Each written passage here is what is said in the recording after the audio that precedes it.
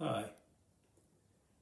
Tonight I'm going to show you something that I just made up. A friend of mine, we were talking, and I was saying how to hang your handguns in your safe.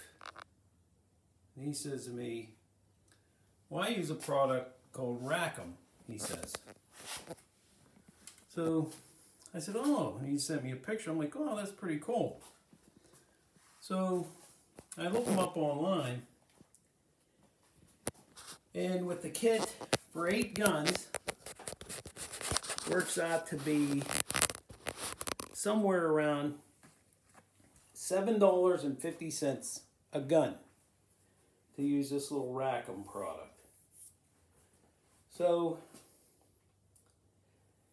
at work, I work construction, so I got this stuff.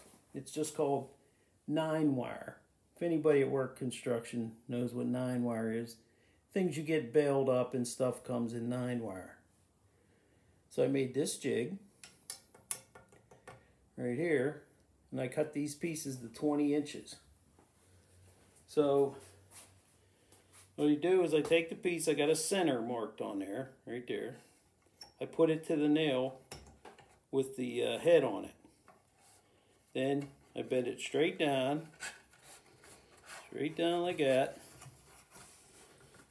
Like that. Go like that.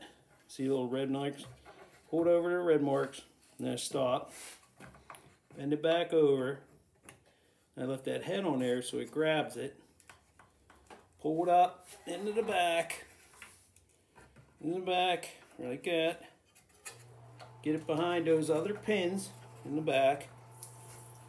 Hold down on it. Like that. Now take it off of there. And there you have it. Now you're going, well, what the hell do you have? Well, this is a Rackham. This is what they sell for $7.50 a piece. And I take this pliers, I guess, bend that out a little bit. I overbent that and cut it off a little. Right about there, I guess. It's fine. I will let that one fall on the floor. Do the same thing on this one. Cut it off like that. And there you have a Rackham. That's it. I don't know if that was worth $7.50 or not, but here's my little, got my test holes over there. I'll show you how it works. A couple test holes right here.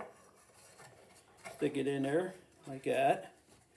And here's a gun I'm working on. It's an old Astra. But then you take it, sit it on there. And there you go. A Rackham. $7.50. If you have a lot of guns, it's going to add up.